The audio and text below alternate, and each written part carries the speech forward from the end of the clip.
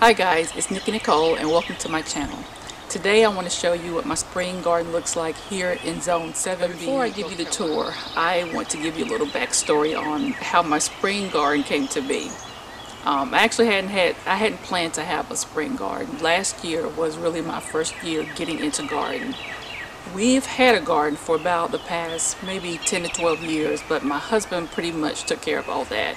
And we'd have the basics like tomatoes and cucumbers, and as time progressed we would add maybe one or two extra things in there, like maybe one year I think we grew okra with that, and another year we might have done bell pepper, but it was never really a big garden. The main staple was always cucumbers and tomatoes, and I loved it. Every summer I looked forward to it. But in 2019 I started to realize how if something happened and we couldn't access the grocery stores, we wouldn't really be able to feed ourselves. So I wanted to get more into gardening and canning and more just food, more self-sufficiency, but also food sustainability and being able to be prepared.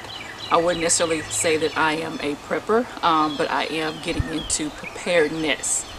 So last year was really my first year getting into garden. We expanded past our main garden, which was an in-ground garden here in North Carolina, at least in my zone anyway, my area. We have hard red clay soil, and over the years we've added compost to it, we've added things to it to try to break it up, but it's still a nightmare every year dealing with. And last year I realized that no more, but I digress. So in order to expand it, instead of doing just a traditional in-ground bed, we decided to add on a few raised beds. And so I did document it, unfortunately. I do have a few clips here and there, but I did not document my journey by video, and I wish I had. I wish I had just started hitting record sooner. But the summer went well. I had my fails, of course. None of my seedlings, every single one of my seedlings died last year, for the summer garden. I tried again in the fall, and this is how my spring garden began actually. Last September we went out of town for a few days, and I thought my seedlings would be okay while we were out of town for those few days, because they were doing okay, they were thriving before we left. But when we got back, every single one of my seedlings had died except for 6. I had planted 3 different kinds of kale, I had collards going, I had different lettuces going. It was a lot. I had about 3 trays, and each tray had about, I think, 70 or 72 cells in it full of things, and it all died. And I almost gave up. I almost gave up. And then in October something said, just throw some seeds in the ground to see what happens. It wasn't really cold here yet. That's one thing about North Carolina, is that we have pretty mild seasons, and the winters aren't too cold. Our fall actually lasts through, I would say, the end of December, because when it comes to spring garden, it's pretty hard here to have a quote-unquote traditional spring garden with like your brassicas and things of that nature, because it gets hot so quickly. So those types of things work better in my area, at least, to start in the fall, to grow in the fall. And yeah, I didn't think that would be possible for me last year. So I went ahead and threw the seeds in the ground in beginning to mid-October. I just threw it in the ground to see what happened. We put some hoop tunnels over the raised beds. I'll show you those in a minute. I have taken the plastic off by now because it got hot and I didn't want everything just to die so quickly. So I have taken the plastic off of them, but you can at least see the construction. If I can find a little clip or picture, I will throw it in as I'm showing it to you, so you can see how it looked with the plastic on at least. But yeah, I threw seeds in the ground, and to my surprise, in December we actually had lettuce. We had lettuce growing that we could start cutting on and eating in our house. In the middle of December, we were having fresh lettuce from our garden, and a few weeks later I was actually pulling radishes out. I'm like, what? This is actually working. Now, none of the other things like the kale and the Swiss chard, none of that I wasn't able to pull it, like do a cut and come again to any of that things. They had come up, they had sprouted, but they weren't big enough yet. So yeah, let me show you what the garden looks like now. Today is April 18th, 2021. It's been warm here for, I would say, about a month and a half. We've had some good weather, mild weather, which is great because we've only had one day that I think it got up to 80 degrees. Most days have been 75 degrees and below. This week is a little cooler. We're going to be averaging around between 65 and 70 degrees, and some nights are going to be, well, most nights are going to be down to 40s, some nights in the upper 30s, but I think that's what it is allowing me to actually have a spring garden, along with my huge fail last September. So here we go. Okay guys, here is a quick overview of my spring garden. Yeah, you can see the hoops in the back. I've taken the plastic off. I'll show you how they look when we get up there, when we get a little closer. They are hinged hoop tunnels. But this first bed is, it was a fail and a success all in one. This is my onion and garlic. The part of the bed that looks bare, this is actually, I actually have onion in there. It's really hard to see because they are still so tiny. But I threw onion seeds down here last fall, and none of them, absolutely none of them came up. So what I did, I actually did some winter sowing in the milk jugs with the seeds, and they sprouted prolifically. So about, I guess about a month ago, I came and pulled them all out and put them in the ground. They're not really growing yet, but they haven't died. So yeah, I'm feeling good about that. The fact that they haven't died lets me know that they might give me something. If they don't have time to bulb up, then hey, at least I have a lot of onion chives, huh? Okay, over here, this is my garlic. And I do apologize for the light. It was a little cloudy out here, and then the sun came beaming.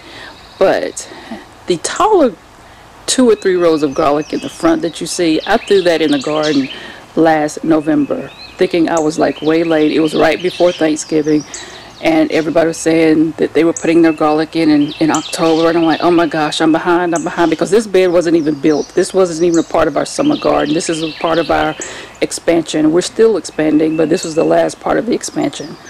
So my husband got the bed in, I got the garlic in, and the second row that you see, the garlic, it looks much better. I actually didn't throw it in the garden until February. I had some extra garlic in the house. I put the cloves out here just to see what it would do, not thinking it would be too late, and lo and behold, it's doing better than what I put in last fall. So yeah, this year I'm gonna do this experiment again and see what works better for me, and if planting more like January, February works better for me, I'm going to start that from here on out. But we'll see how this year goes, and I'll experiment again this fall, and we'll take it from there. Now we're going to move over all of this nice freshness that you see. All these lush, this is my lettuce. Granted, it did not look like this over the winter. It was much smaller. It is tight in there. I know it is tight, but I planted it so closely because I was following the cut and come again method, which worked really well for us over the winter. It gave us fresh lettuce all throughout the winter. But when the heat came last month, yeah, it took off. The lettuce really took off. So it's at the point now that as I come out, instead of just cutting leaves off of each piece, I'm just starting to pull whole heads of lettuce, and it's going so quickly now. I'm going to have to not only pull heads of lettuce for us, but I'm going to have to start pulling for family, friends and family, and start giving some away before this starts to bolt, because I know the heat will be back in about another week and a half, 2 weeks. So I don't want to lose this, so I'd rather give it away and let it be enjoyed than let it all go to seed. I will try to save some of the seeds, but yeah, it's time to get through this lettuce. But yeah, I don't remember the varieties. I wish I could tell you. I know I have tags in there, but they are, let's say, I can't read them anymore. Now, I got to show you this. These little beauties here are some radishes and a few seeds that I threw in the ground last month. When I pulled the last of my radishes out, I threw more seeds in, and I threw some beets in just to see what would happen. They aren't growing too quickly.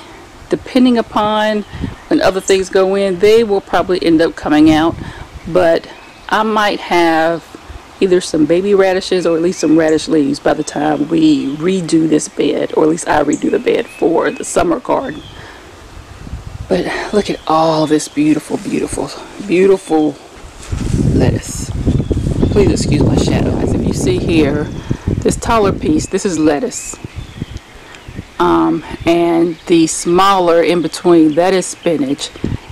And I don't think I put that in until maybe December, January, knowing that it wouldn't come up, it wouldn't sprout then.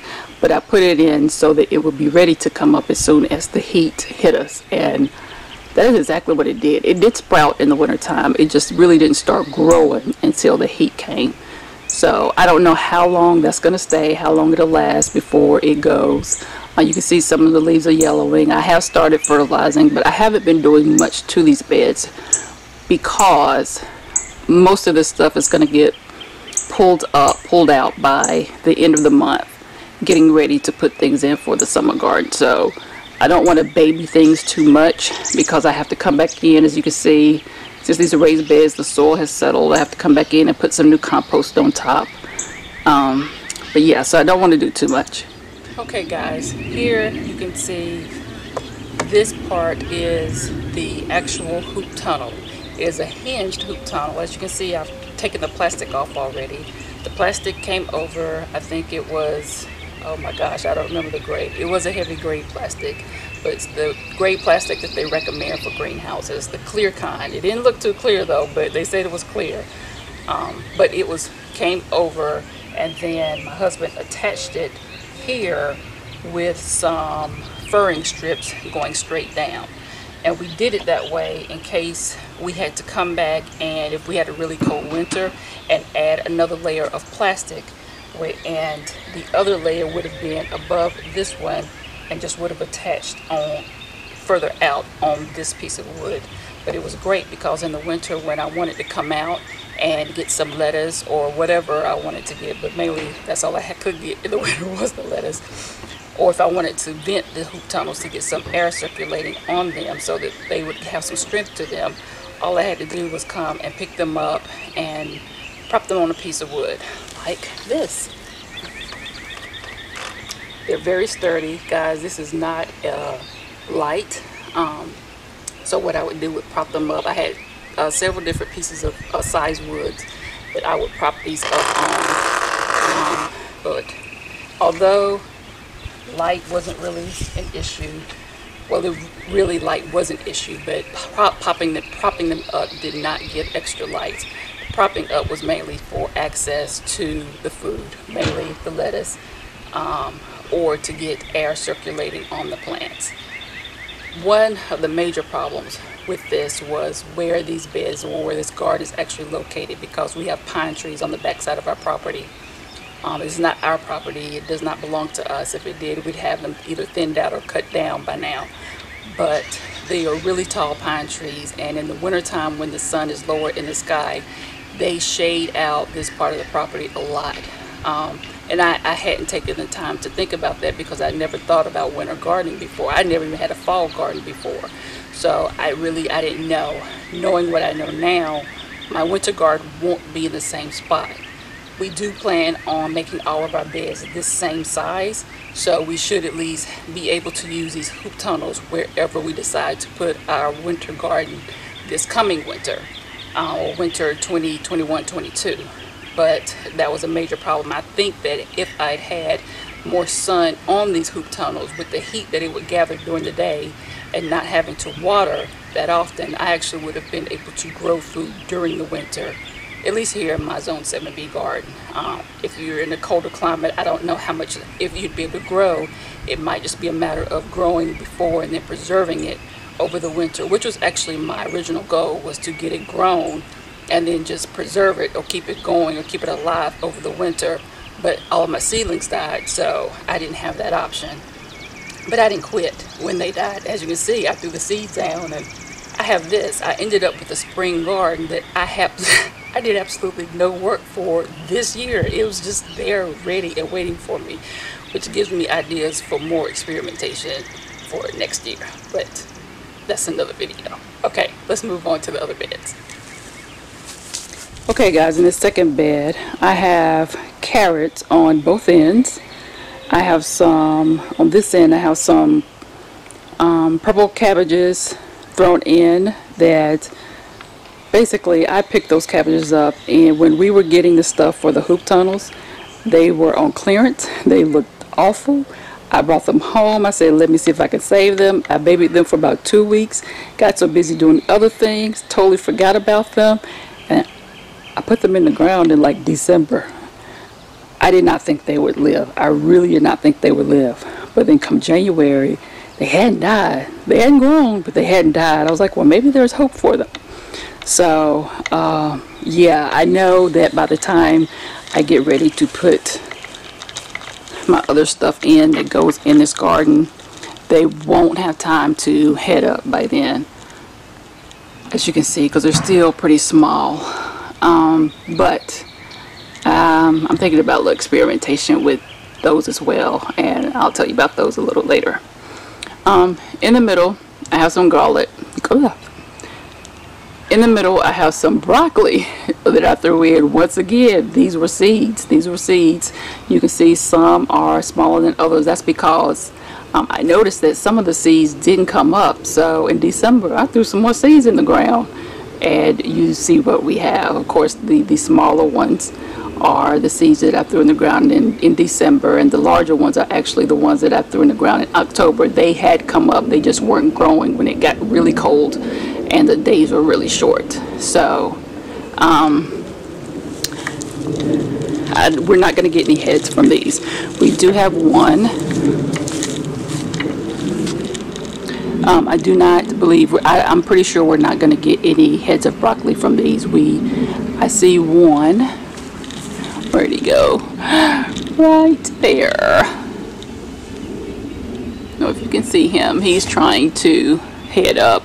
I've had a couple of the other ones try to start to make heads, but then it got hot and yeah, they just went to flower. So I just plucked them and ate them right out here, because I'm not sure how many of you know, but you can actually eat the broccoli when it starts to flower. It's really delicious. I know that because I ate it. Okay, and here on this end, I have some green cabbage that I threw in. Bought at the same time as when I bought the purple or the red cabbage. I'm not sure what it is. I don't know. It looks purple. It could be called red cabbage. Either way, I bought the green at the same time. It's not going to have time to head up by the time I get my stuff for the summer garden in here. I'm not sure if I'm going to try the same experiment with them, but if I do, I will take you along for the journey. And here are more carrots. These are starting to get bigger. I know they look really tight. I did thin them out. I planted them so thickly because everybody had said carrots are really hard to germinate, and I had never grown carrots before, so I threw a lot of seeds down. Yeah, I didn't have a problem with germination, so this year I won't put as many down because I thinned these out and they're still pretty thick. They're not so thick where they're not growing. They are growing, but the soil has settled so much they really don't have much room down below to grow down. So I'm going to let these go for about another 2-3 weeks and pull them up, and we'll eat what we have. Food is food, whether it's big or small. As long as it tastes good, I really don't care how it looks.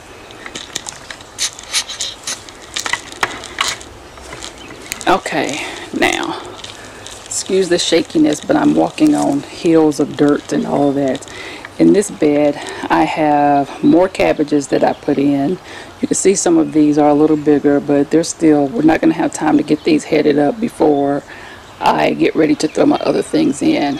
You'll see something mixed in there. It looks like it's kale, I thought I put collard seeds down here. I may have come back at another time and threw curly kale down. Who knows? I was just throwing seeds down last fall and winter. So I'm thinking I came back at some point and threw some curly kale seeds in here, and that's what came up. Or maybe it's, I don't know. I honestly don't know, but I'm going to let it go, and I'll let it go until the end of the month. And when I have to come back in here and throw some more compost, because this bed has settled a lot on this end. Not sure why it settled so much more than the other two beds. But yeah, I got to come back and throw some more compost in all the beds, but especially this one, to get it ready for everything that's going in for the summer garden. Because if I remember my plan right, I think I'm going to have tomatoes in this bed this year. But yeah, let's go on down. And in the middle, I have some catnip. Why do I have catnip here? Because I tried to start some herbs in cups last year, and they just did absolutely awful. And then I noticed in the fall, some of the things that actually grown, well, a few of them, only a few out of I think 12 cups, but 3 of them actually grew and survived. But one of them was catnip, so I threw them in here. Of course, it didn't grow until the heat hit, and when the heat hit, it started just going crazy. So I'm gonna have to get this out of here and get this planted somewhere else, because I do not want any little kitty cats coming to make this their litter box. And in the middle, I have some parsley in there. It's hard to see because it's hidden by the catnip, and hidden way over there somewhere, and I'll see if I can find it, is some rosemary.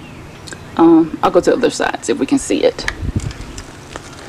And all of this, see my beautiful kale. This is all beautiful kale right here. Yeah, I will see if I can find at least a picture of how this looked March 8th.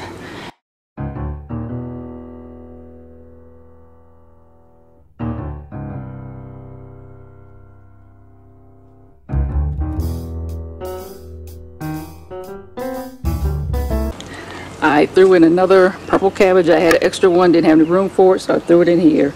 It's mixed in with all the Swiss chard. All the Swiss chard, and what again? Some more green cabbages. Yeah. So let me take you around to the other side, see if we can see this rosemary. Hopefully it's still living over here under all this shade. Yeah, looks like it's surviving. Barely. I'm not sure if anybody noticed this earlier, but I have 2 large piles of wood chips in my yard. We have been using that as a base in our garden underneath, on top of the cardboard, but underneath the soil or the compost blend that we had. This comes from a huge willow oak that we had cut down last fall. We had it cut down because it did provide great shade, but it had gotten so big that we were scared it was going to fall because of the way it was made. It was one tree, but it had grown. It looked like 2 trees that had grown together when it was actually one tree, and we were scared it was going to split in the middle. And if it had come down on our house, it definitely would have crushed our house. If it had gone across the street, depending upon which way it went, it could have crushed one of our neighbor's house across the street. So we had it cut down. And this isn't even all of the wood. This is just some, this was like from the last load. And I think that pile right there is from having the stump ground down. So yeah, it was a huge tree. Yeah, that's my spring garden in my zone 7B garden here in North Carolina. And I did absolutely no work this spring to get. So basically I'm saying, don't give up on yourself. And failures are not always failures. Failures could be a lesson to help you learn something new. Every failure is to help you learn something new, but I never thought I could have an actual spring garden with any type of brassica here in my zone, because we typically don't have a spring season because so short. It usually goes from cold, cool to hot. There is no slightly warm weather here. If we get there, it's maybe only about a week before it gets hot. So it's never really something I thought about. When in our area, it's always the spring is always time to get prepared for the summer garden. But I have a spring garden this year, and it's helped me learn that, yeah, I can have that spring garden. I just have to rethink how I do things and how I plant things from the traditional way. So don't be afraid to experiment. Don't be afraid to fail. And when you do fail, yeah, you get disappointed. We all do.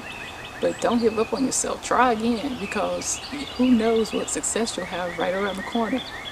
Okay guys, if you like this video, give it a thumbs up. I'm gonna give Becky for joining me, and I will see you on the next video. In peace and good health. I'm Nikki Nicole. Bye.